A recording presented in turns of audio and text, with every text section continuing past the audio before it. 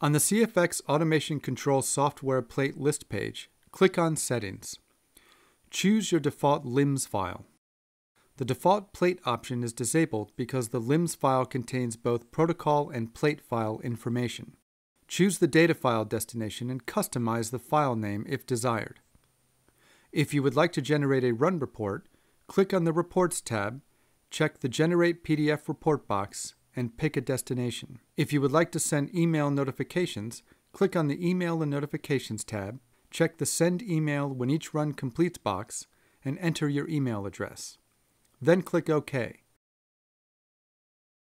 Once this is complete, it's simple to set up a plate queue.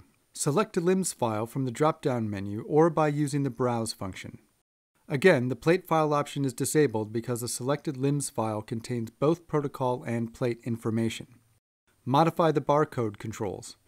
Choose to scan and/or match barcodes and desired actions if unable to scan or match. Choose to add one or more rows to the plate queue and click Add. Load your plates and press the Start button, which will be active when you are connected to a CFX instrument.